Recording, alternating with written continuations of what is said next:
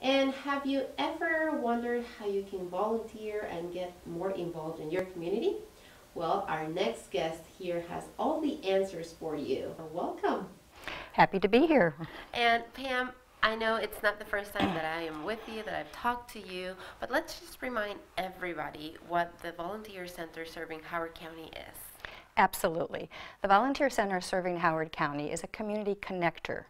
We are a program of the Columbia Association, and we work to connect those individuals, groups, families, businesses that would like to serve the nonprofit community in the role of volunteer.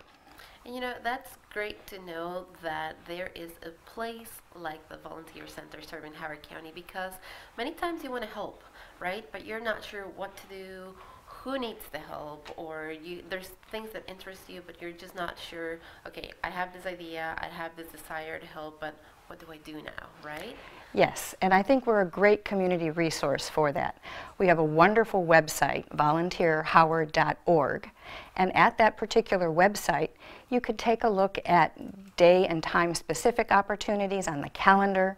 You can peruse some of the 300 plus organizations that we have listed who are posting opportunities or are in need of volunteer service.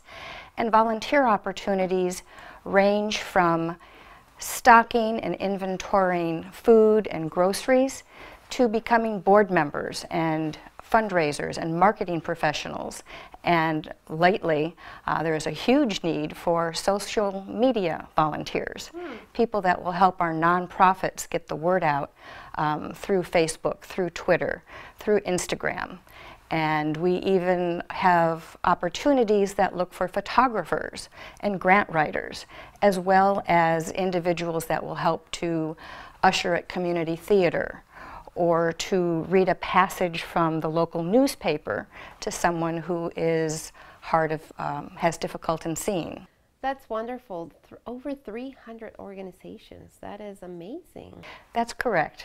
And we have about 7,000 volunteers registered who we communicate with on a semi-monthly basis to let them know what opportunities are available for them to choose from.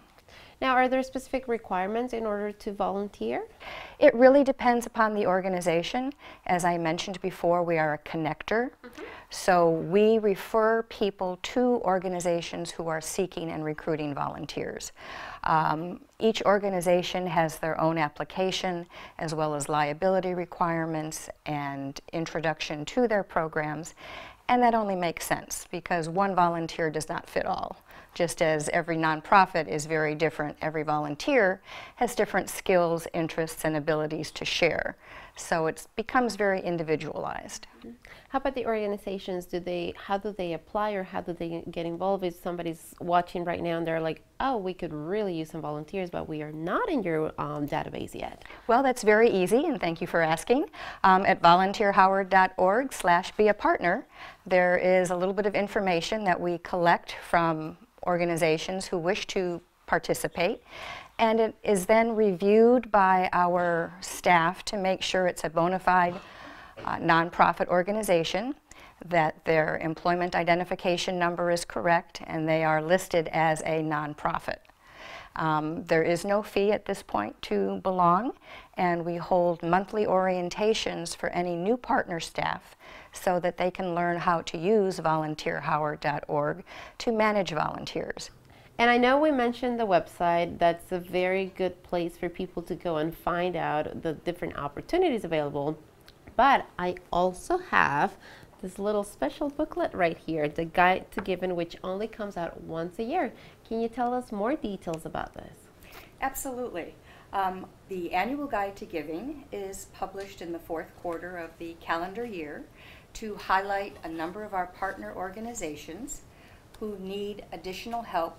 Those opportunities then run the gamut from providing transportation for seniors and animals to collecting food and personal hygiene products for some of our members, community members in need. And I just wanted to mention that over the last calendar year, the Volunteer Center has been able to document and confirm over 3,600 hours of volunteer service. Wow.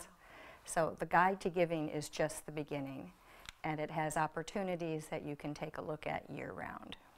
Thank you, Pam, for bringing the Guide to Giving and many other opportunities for all of us to get more involved in our community and help each other out.